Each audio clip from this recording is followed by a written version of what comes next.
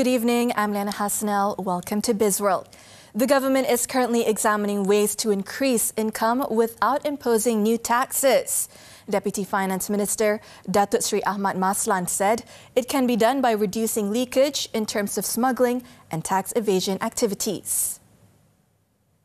Saya ambil contoh yang kecil lah. Misalnya jika kita boleh mengurangkan ketirisan dari segi penyeludupan misalnya, ada yang menyebut bahawa pelarian cukai daripada rokok ini lebih kurang 5 bilion ringgit misalnya.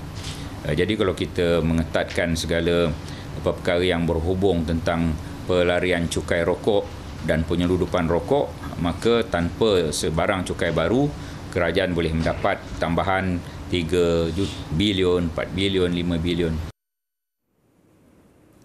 Currently, efforts to deal with leakages from smuggling activities and tax evasion are being implemented by related parties.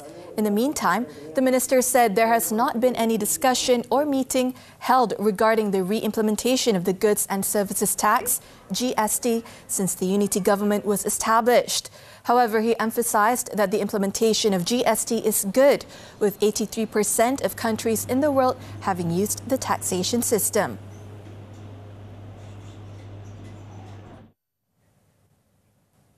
The manufacturing sector continued its double-digit growth to record 159 billion ringgit in sales last November. Chief Statistician Datuk Sri Muhammad Uzair Mahidin said the 11.8% growth was driven mainly by the electrical and electronic products. This particularly in the manufacture of computer, electronic and optical product industries.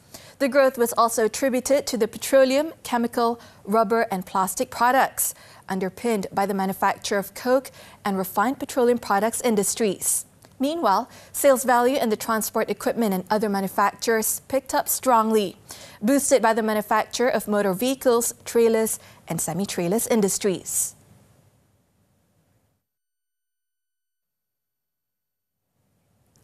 Bursa Malaysia Derivatives Berhad recorded an all-time high in yearly trading volume for all its products, as well as for crude palm oil futures, FCPO, last year.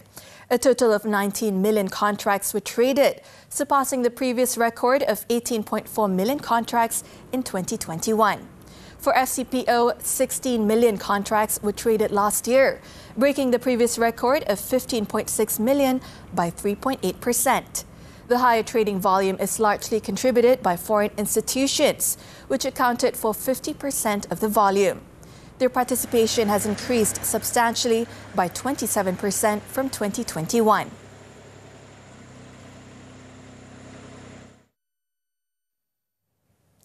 Over 1 billion bills worth more than 113 billion ringgit are paid annually in Malaysia.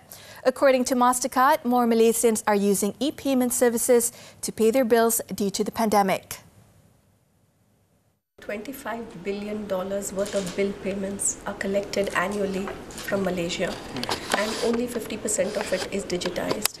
So here it is about supporting the government and the BNM's initiative to make payments digital. And that's our key interest in launching bill payment in the market. She was speaking at the launch of the MasterCard Bill Pay together with ATX Fintech Holdings. Malaysia is the first Asia-Pacific country to roll out the new bill management tool that combines electronic bill presentment and payment in one place.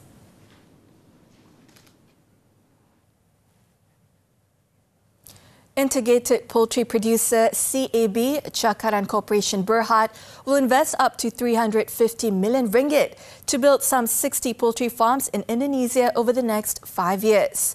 The venture, which involves its second-largest shareholder, Indonesia's Salim Group, aims to supply 4 million birds per month. Going to invest on there. We join ventures with Salim. How many? Is it more of a M&A acquisition like, or how is the entry into Indonesia, expansion in country? We might be both possibility. We're still on negotiation, on meeting, and also projections. Earlier was the launch of Farm's best omega-3 chicken product, which marks the entry of CAB Cakaran into the premium downstream food segment. The new product offers a double-digit higher margin versus its controlled price broiler chicken.